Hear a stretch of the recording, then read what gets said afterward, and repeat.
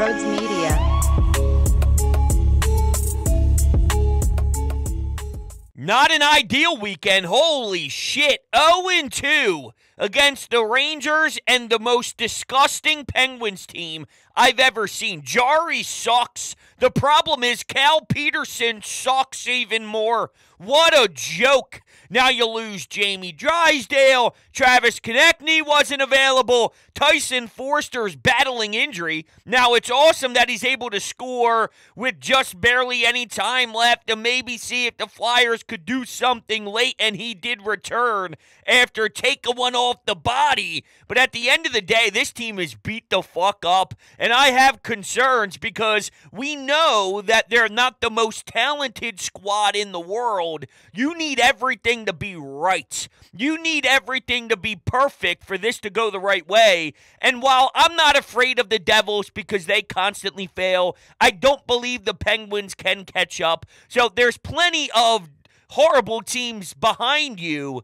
You're breaking down. You're potentially losing your number one defenseman. You're down your number one goal scorer. And can Scott Laughton keep up this shorthanded pace? Could that be the difference in you holding on? Is Scott Laughton scoring all of these goals? I don't know. I think they still make the playoffs. I still think they're fine. But there's reasons to wonder if they can continue with the stretch that's about to hit the calendar when you flip to March, because there's dangerous teams. There's scary teams, and if this squad is going to do it, well then you'll have to see some fantastic wins against some of these opponents. But man, what an emotional ride. Sunday alone was an emotional ride. 7-6. Remember that playoff series where every game was 17-15? That's what it reminded me of when I saw that damn logo and I saw what was happening. All these shorthanded goals. It was so bad. It was so bad. And originally, I went up against the game because I hosted 4 to 7 p.m., so I wasn't able to watch it in real time. But as soon as I got home, I settled in with the wife, with Brooklyn a little bit. When they went to bed, I rewatched the entire game, and it was gnarly. The power play makes me want to throw up. The penalty kill is ridiculous. Noah Cates with poise. He waits as he goes around the net, and then Scott Laughton's wide open. That was his second of the game. What a weekend. I just can't get over it. Delorier and Rempe. Rempe ends up scoring the game-winning goal, 6-8.5, standing in front of Ersson. In what world did all of this happen over a 2-day span? It's unbelievable. So we'll talk about it all. Before we do, though, we have more Broads Media content coming your way. Coffee with Broads is back starting March 28th, which is opening day. Join the Broads Media membership here on YouTube for $4.99 a month, and you will have access to Coffee with Broads live streams every Monday and Thursday at 11 a.m. It'll be laid back, super chill, very interactive with you and the chat. There's also a Broads Media Discord channel, too, that is currently active, where we will communicate live when games are going on, talking about all the action in real time. Nothing is changing with the current pods and the current model. It's just an added bonus if you want more Broads Media content in your life. I'm looking forward to starting the Coffee with Broads live streams again March 28th. And make sure if you're interested, you grab your membership today. The information is all down below in the description. So make sure you join the Broads Media family.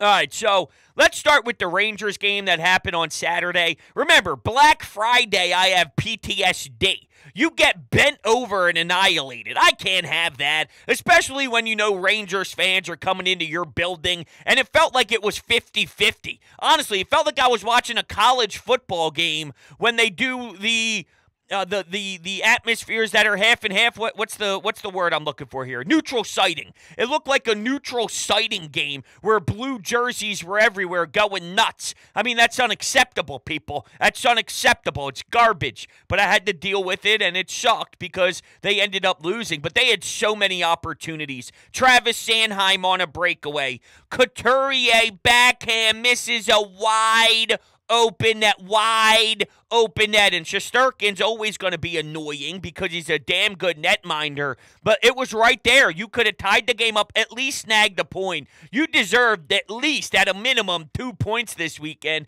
and you came out with 0, which stings heavily. You should have tied up that Rangers game, no doubt about it. It's just the truth, and unfortunately it didn't happen. Now, Erson on Lafreniere made an excellent top 10 Sports Center type of save, and it's unfortunate that not shortly after, or very shortly after, not long after, there was a 5-hole goal that I thought probably should have been stopped, but that came right after he made an excellent save. So does that even out? I guess so. Delorier tried to spark the boys, and hell of a fight, man. I'm not the biggest, hey, let's drop the mitts and bring it back to 1970s where we square up and dance anymore, but for Delorier to take on a 6'8" competitor and for it to go essentially a minute and 30 seconds, that was a warrior fight, and you could feel the entire building rise. It had a purpose. That fight did work. It did do its job. You don't really see it like that anymore, although,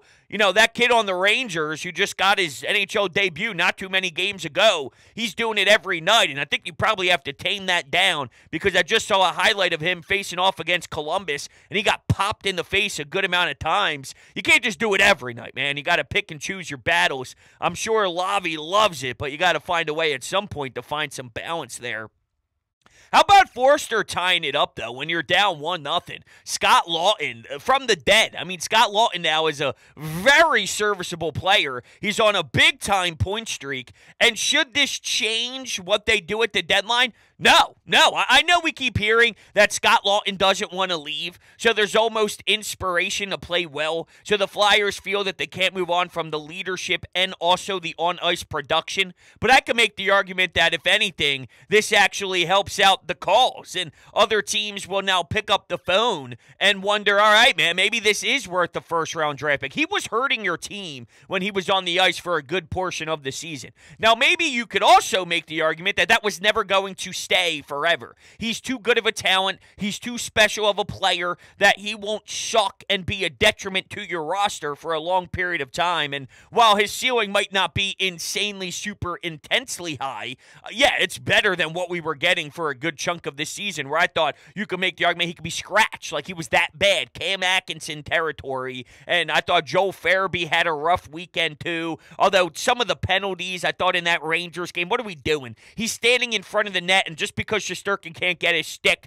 you're going to put your stupid ass hand up with your damn orange stripe thinking you got all the power, you joke. I'm not here to see you call any sort of fucking power plays, you dope. But here I am watching Farabee just live in his space, all right? The Wayne Simmons territory, and because Shesterkin can't find his stick, I got to deal with going to the box. Whatever. Farabee didn't have a good weekend by any means, but I love what Scott Lawton's doing right now. It's helping out tremendously without some of your top dogs, and it was a good effort against the Rangers. It just sucks that you weren't able to at least get a point, you know?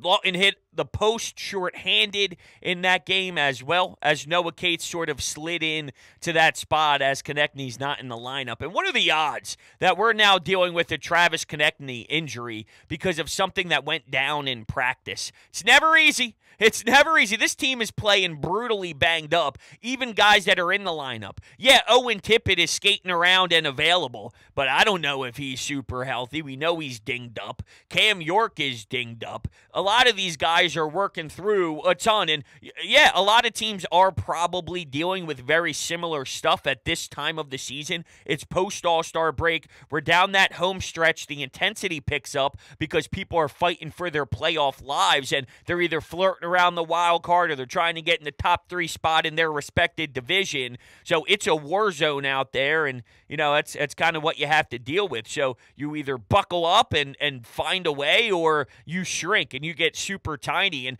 the thing is, I don't trust the Devils. Like, I don't think the Devils are automatically going to flip the switch and be this outrageous team. And by the way, while that's happening, the Flyers have to collapse insanely like the Philadelphia Eagles. I don't think that's what is going to happen, even though I'm aware of what this Flyers team is, and they probably did do better to this point than what was expected of them. Their power play is so bad. It is unbelievable to think about what could be if they just had a below-average power play. A below-average power play. They just had a below-average power play. The shorthanded goals are ridiculous, though.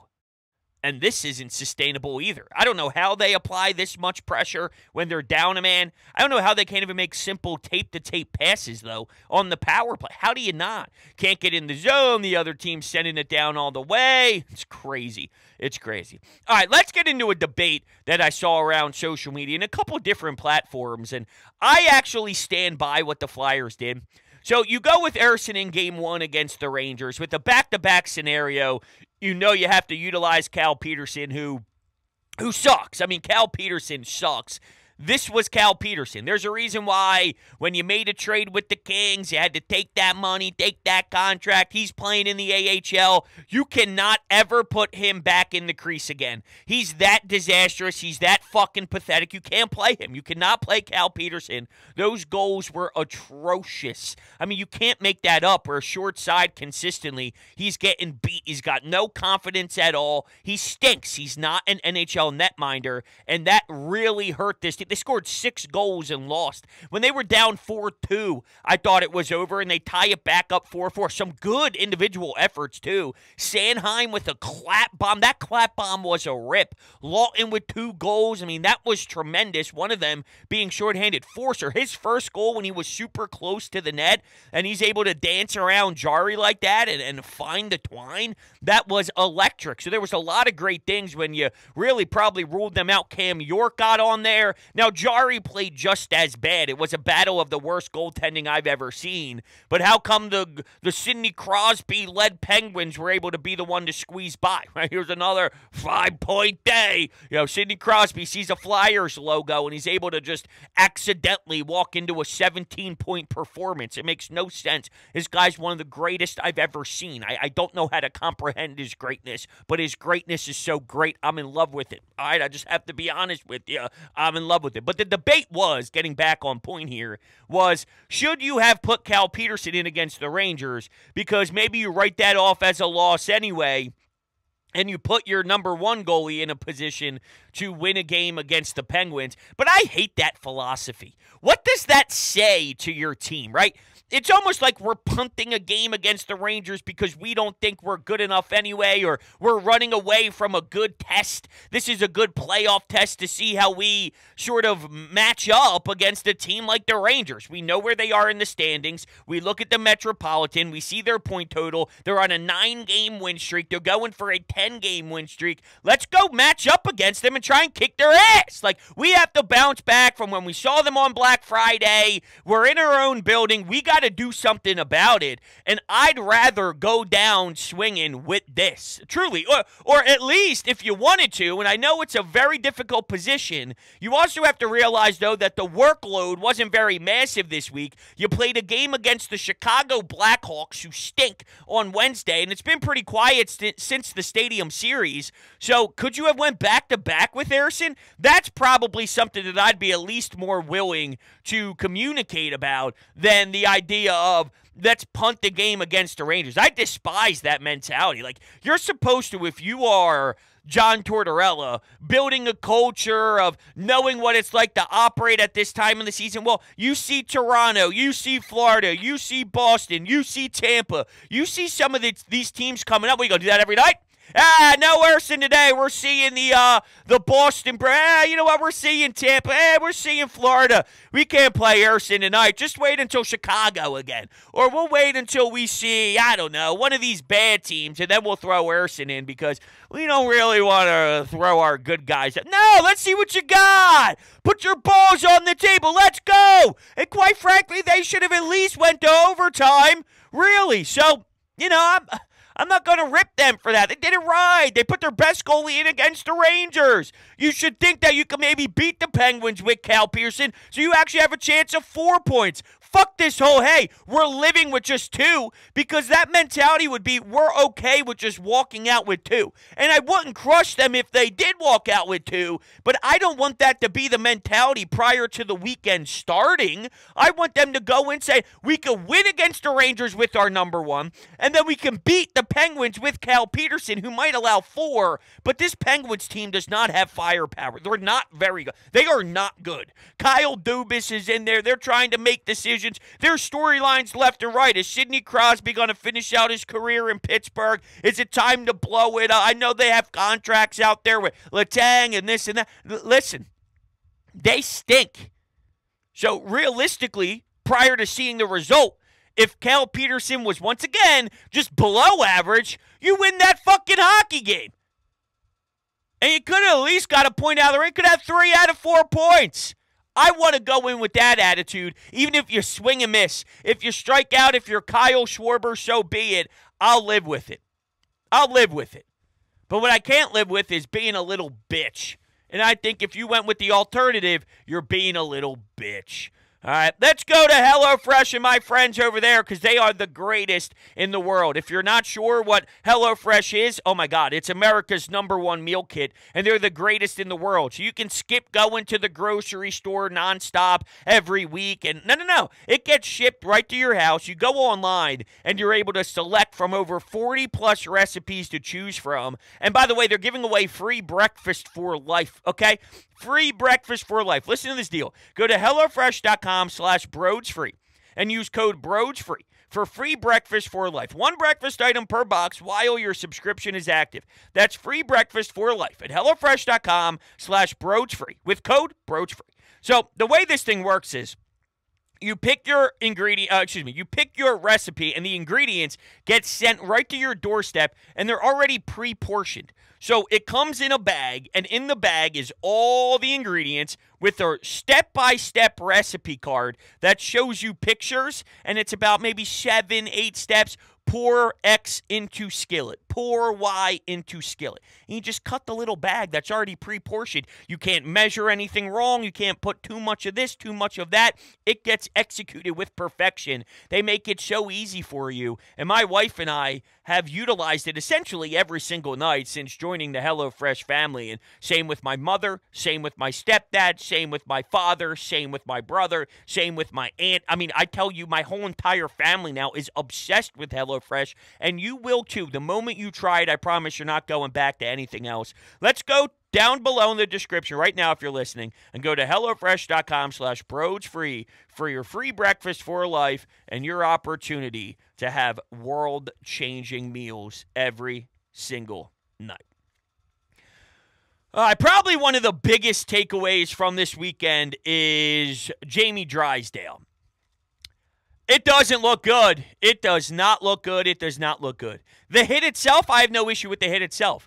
He did put himself in a vulnerable position there. If you watch the replay in the slow-mo from behind, I don't know if he toe picks, but he loses an edge or loses his balance a little bit there for a half a second, and I think that even put him in more of a vulnerable position if I saw it correctly, and it's just a shame. It's unfortunate, and he obviously had a shoulder injury before in the past when he was with Anaheim, and I'm not going to speculate and say that it's the same thing, but it doesn't look good. That reaction is more than a, hey, we'll have him back here soon. And this is your #1 D-man. It's your #1 D-man. This is massive. And, you know, I know people get worried that maybe it can constantly happen and the same shoulder will be maybe an issue every single year. Every time we talk about the Flyers, at some point, a Jamie Drysdale injury. Sort of like what we were talking about with Sean Couturier for a while. It's always the back. He's got it back here. He's got this. He's got that. He's got this again. He's got this again. It's like, all right, what are we doing here, you know? And then now Coots is on and off, but he's still able to be a very effective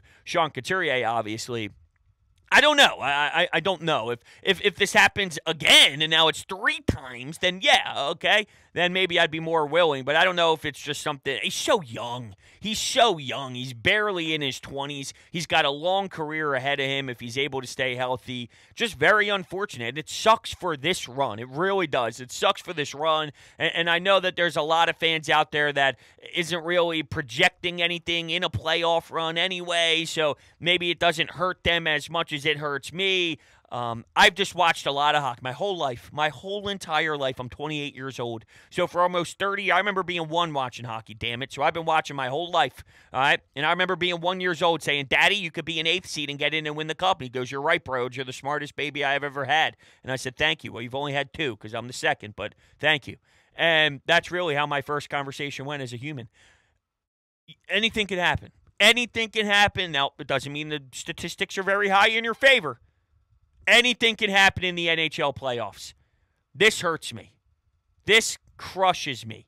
Mark Stahl. Now you have to wonder about the Walker Sealer thing. Does this change what they want to do because they don't want to send a message to the locker room that we're getting rid of a pair of defensemen when you're out Jamie Drysdale, and they feel obligated to at least let them know, like, hey, we do appreciate what you've been doing here. We're not just going to blow everything up, but you might have to at the deadline here at the end of the first week of March. You might have to. Was it March 8th? Which is what, a Friday, I believe? Yeah, not this week, the following week. So 2 more weeks, and then maybe you move Law in. You got to get a different goalie in here, though. Felix Sandstrom doesn't seem to be popping off in the minors by any means. You hear some potential stuff about the Russian goalies, their season's ending, them coming over, but that's a lot of expectation to put on them as well.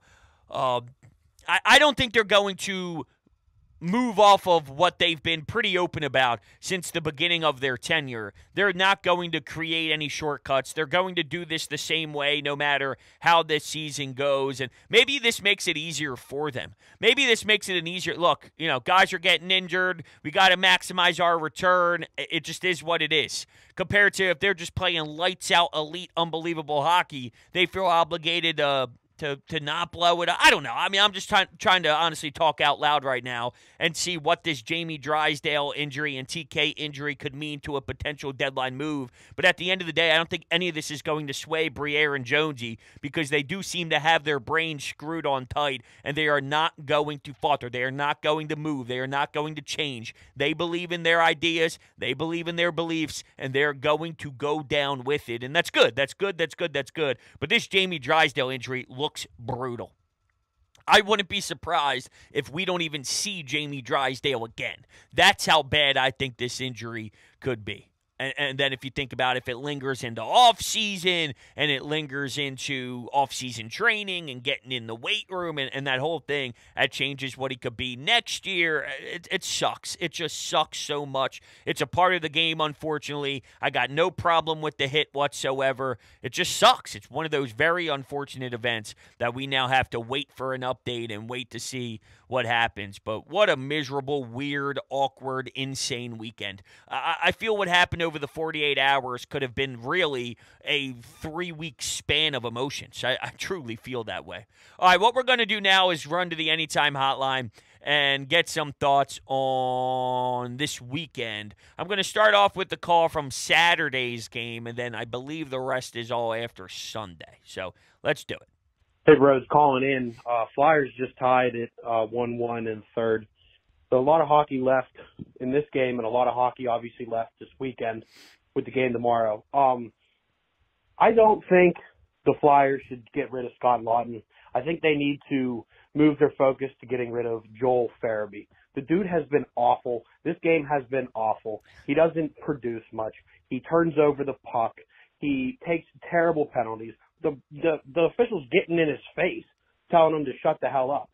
He's not good. Young Beezer in the cut needs to be out, and I think that's who. If they need to shop somebody, it's him. All right, let me know what you think. I disagree. That's what I think. I disagree. Joel Farabee did not have a good weekend, but to say we got to get rid of Joel Farabee is a part of this future.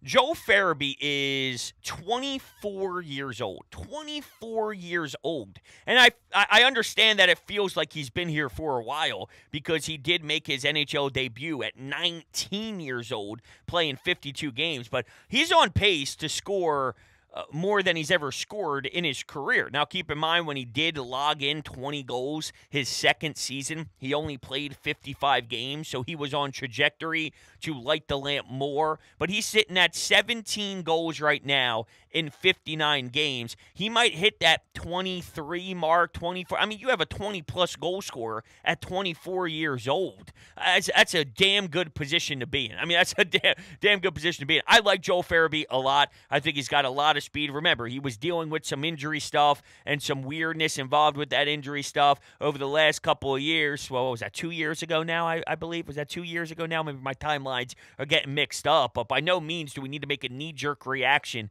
and start calling for Joel Farabee. We have a vision here, right? And part of the vision is Owen Tippett, Travis Konechny, Joel Farabee. Couturier's contract keeps him here. Cam York, Jamie Drysdale. This is it. This is the core that you're growing with. So even if someone who's been in the league now for almost 5 years and playing for a while, it's still a learning curve and still getting back to where he once was after the injury and figuring out how to be what he's going to be in this league under Torch with this new fresh system and idea and rebuild. And you got to find your identity within this mix is sort of what I'm trying to get at here. And while there's been some downs for Joel Farabee, and this wasn't the greatest weekend at all to defend who he is, trading Joel Farabee is a whole nother level of discussion, which is ludicrous, especially if we're now debating Scott Lawton or Joel Farabee. I mean, Scott Lawton, we're talking about Farabee having a downtime, and he blows, statistically, Scott Lawton out of the water. And this is a downtime for Farabee. Scott Lawton's got 9 goals. 9 goals, consistently 11 goals, 12 goals, 13 goals. He did have 18 a few years back. I don't think he's 2 years ago an 18-goal scorer. I think he's probably more 11. I think Scott Lawton's more of 12. I think that's sort of where he lives when he's playing Scott Lawton hockey. Probably sits around that 12 to 14 mark. And Joel Farabee's downness is sitting at 17 right now, sniffing 20 goals. So, I'm out on the let's trade Joel Farabee thing. I believe that that's probably a little too aggressive. Let's go to Sean. Let's do it. Another tough one today, but I mean, it's tough to win a game basically playing with an empty net for 3 periods because that's what the Flyers had to face. Cal Peterson was absolute trash. I mean, he himself cost the Flyers at least 1 point today. Yeah. You make a save. You make the routine save routinely, and the Flyers walk out of there with a victory today, despite everything that Crosby did. You know, tough day again. Drysdale, surprise, surprise, hurt again. The losing streak will continue Tuesday night because we're not beating the Lightning. So the Flyers now are facing adversity. They're up against it. I thought they played well enough to at least garner 1 point this weekend. To come away with nothing and then have injuries on top of it, that's truly insult to injury. Well, let's not just rule out a victory on Tuesday against the Lightning. I can't rule out victory. Look, as bad as the weekend was, the Flyers do win good games. The Flyers do beat good teams. Let's see what happens. You're at home. I know the Lightning scares everybody. I know. I don't live underneath of a rock. But they're going to beat some of these good opponents. They're going to. Whether we agree with how they've been winning games or not, or how good are they, reality is the record speaks for themselves. The only thing that's holding me back would be these injuries. I mean, these injuries could really snowball. Tyson Forster isn't 100%. He gets so many damn scoring chances. Sometimes it blows my mind. Wide open in the slot, cranks one, misses the net, or this and that. I'm like, oh, man, dude, he could probably have 4 goals every night. He ends up with 1, and he should be getting 4. And here I am complaining about that. But, yeah, I feel like Tyson Forster is around the net so much. And I remember saying the same thing, actually, about Owen Tippett. When Chuck Fletcher made the trade originally and he first got here from Florida, he was hitting posts, he's wide. I'm like, dude, can this guy bury? I mean, what the hell? He's always there. He's in the right spots. He's got a hell of a shot. It's this, it's that. But he's not producing. And then now he's one of my favorite players on the Flyers. So I eventually believe that Forster will get there. And by the way, I mean Tyson Forster plays a lot. He plays a lot. He logs in a lot of time. young kid. Torts has given him a nice leash, and I've been enjoying that, no doubt. Okay? Zach, you're up next. What's up, bros? Just calling in late here about the Flyer game. I wasn't able to watch it, but hell, this guy Peterson fucking blows. I mean, I know people aren't crazy about Ersson, but God, we need him because if it's Peterson, you're getting blown out every fucking game. And this one was actually close. You know, you think you get 6 goals, you're gonna fucking win, but or 7, whatever it was, 6 or 7.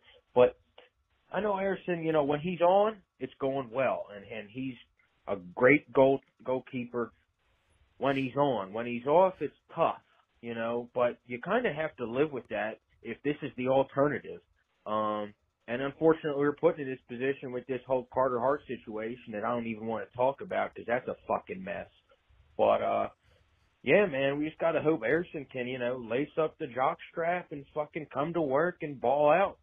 Because if not, we're gonna give up 5 goals a night, you know? Yeah, and they don't have enough firepower to consistently counter that with 6 or 7 goals because on most nights you're not facing Jari who's off. So when Jari's off as bad as it is, it opens up the door, but that's not common here. Yeah, I mean, Ersson, I think, has to play more, unfortunately for him. He's getting thrown into the fire big time. And, you know, look, if I'm a player and maybe I'm a little biased because I struggled to get opportunities by the end of my career, and I wanted them badly, and I was desperate for it, and I really wanted to show my worth. So knowing that if I was given too much time, I would have taken that in a heartbeat because I know what it's like to be a healthy scratch. I know what it's like to be a 7th or 8th defenseman trying to crack the lineup, and I'm watching Ersson right now getting asked to play 2 games in a row, 2 weekend games against big division rivals and this and that. And it's like, hey, you're putting him in a tough spot, but I know from a competitive athlete standpoint, I wish I was put in a tough spot to try and prove my worth because, you know, sitting there on the bench, if that's him opening up the door watching Ersson, you're hungry and you want to get out there that is Ersson. I'm sorry. If Ersson was on the bench and he was watching somebody else like Carter Hart before everything happened, yeah, hungry to get out there and wanting to get out there. And that was a strength. Like, this was a real legitimate strength of the hockey team for a while until, well, you know, the Carter Hart news happened, and now you're in a big-time pickle. So we can't play every game as much as I would love for that to happen. It would be outrageous to do that.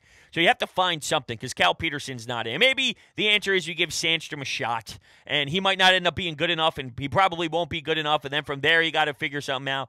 I know we talked about maybe not adding anything at the deadline, this or that, but how much would it cost you to maybe get a serviceable backup goalie in here? And I don't think I'd crush you if it was a very low price just to help hold down the fort a little bit because you do owe it to your team a tat. Like that wouldn't be ruining the future. You know what I'm saying? That would be ruining and blowing up a huge rebuild to tweak when necessary. And I believe that would be tweaking when necessary. I do. All right, everybody, those are my thoughts on this Flyers weekend. Crazy one, that's for damn sure. Let me know your thoughts. I appreciate y'all, and we'll be talking very, very soon.